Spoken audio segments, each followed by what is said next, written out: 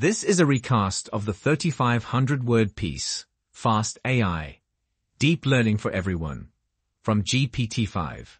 Let's listen in. The article discusses FastAI, an open-source library developed by Jeremy Howard and Rachel Thomas. Its aim is to make the latest research in machine learning and deep learning accessible and practical. It provides a highly efficient interface for Python and draws on the popular PyTorch deep learning library. FastAI's main aim is to empower individuals and organizations, regardless of their background or experience, to create powerful AI models quickly and with little effort. The idea for FastAI started back in 2016 when Howard and Thomas founded the FastAI Research Institute.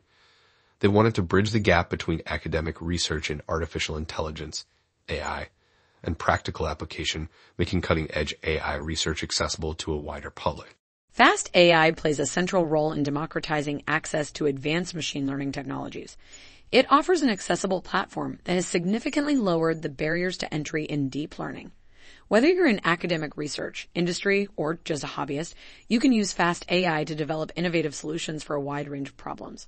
One key feature of FastAI is its easy-to-use API, which allows complex models to be trained and implemented with just a few lines of code. But apart from that, what makes FastAI stand out is the community that has formed around the project. Think online courses, tutorials, forums. All these support users in troubleshooting and encourage knowledge sharing. Let's discuss some basics of the FastAI library and its main modules. The Vision module is for tasks related to image recognition and processing.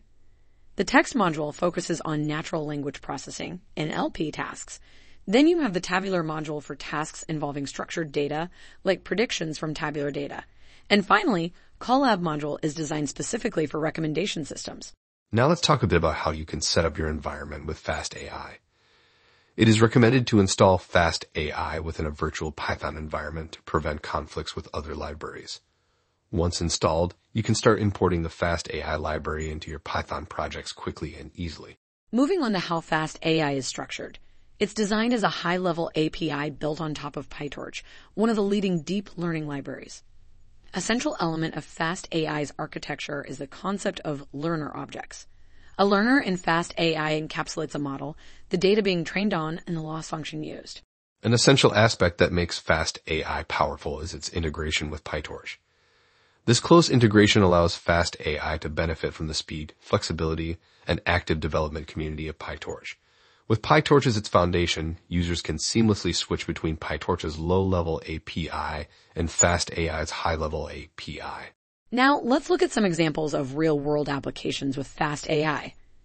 These include image recognition tasks like classifying images into different categories, natural language processing tasks such as sentiment analysis of customer reviews, and recommendation systems that generate personalized movie or product recommendations based on users' previous interactions. Despite its user Even after your models are up and running, FastAI offers a wide range of tools and techniques for optimizing the training process. These include a learning rate finder, differential learning rates, and an array of callbacks that allow you to monitor and adjust the training process. Lastly, let's touch on the future of FastAI and machine learning. FastAI is more than just a library.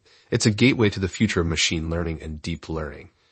It can play a crucial role in democratizing access to advanced AI technologies by providing tools that are both powerful and user-friendly. That's it for today.